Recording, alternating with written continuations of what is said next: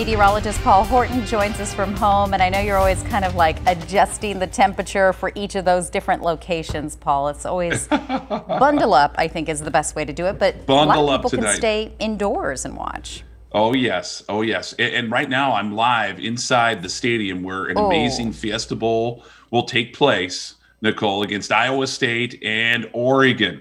We're going to talk more about that in just a moment. But let's get on with that forecast and show you what we're expecting.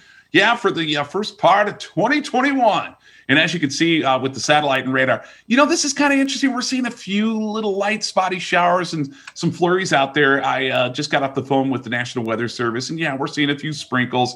See on the outskirts of Globe, and definitely some cloud cover. And the clouds are going to stick around through the evening hours.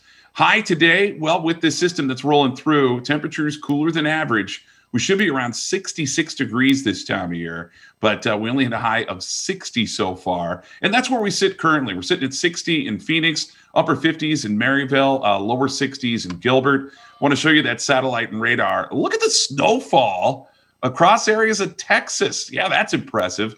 For us, yeah, just dealing with a few clouds, and we got this area low that's just going to continue to linger through tomorrow. And then, by Saturday into Sunday, we'll start to see those temperatures gradually warm up. We'll see highs right where they should be. So tonight, if you're heading out and about for New Year's Eve, heading outside to bang some pots and pans, we'll see temps in the upper 40s.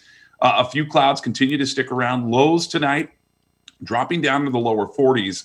And that 7-day planner, here you go. Friday, 65 for the first day of 2021, 64 on Saturday. And then we warm up nicely.